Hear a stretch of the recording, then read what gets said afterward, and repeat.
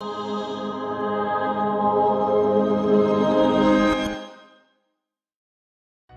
everybody, my name is Olteanu. I'm the main author of the scientific article, The Natural Adaptive Evolution of Cancer, the Metastatic Ability of Cancer Cells, published advanced online in the Bosnian Journal of Basic Medical Sciences.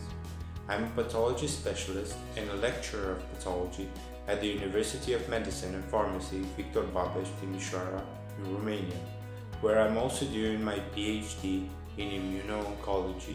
That means I study how the immune system works in cancer and how to combat cancer using the immune system.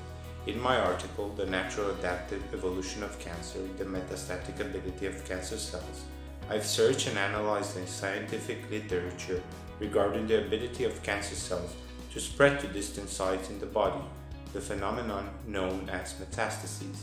And after that, I propose a novel mechanism by which cancer cells can spread with the help of another cell, the macrophage. The purpose of the study was to compress what is already known about the metastases down to bite-sized chunks of knowledge and to bring forward a hypothesis.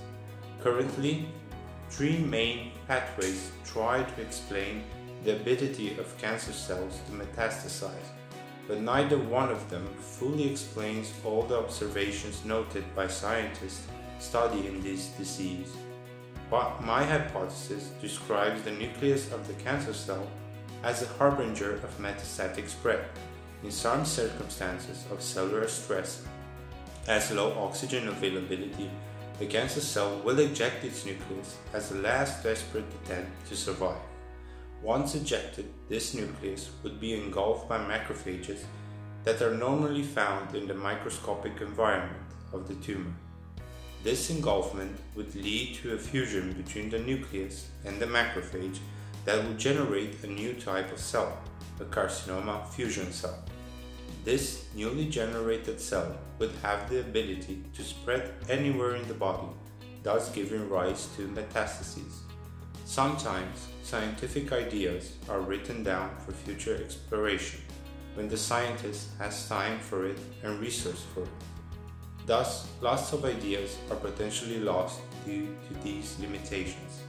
Given that, the purpose of this study was to share with the scientific community a theory based on observations seen in our laboratory and to encourage scientists all over the world to pursue it.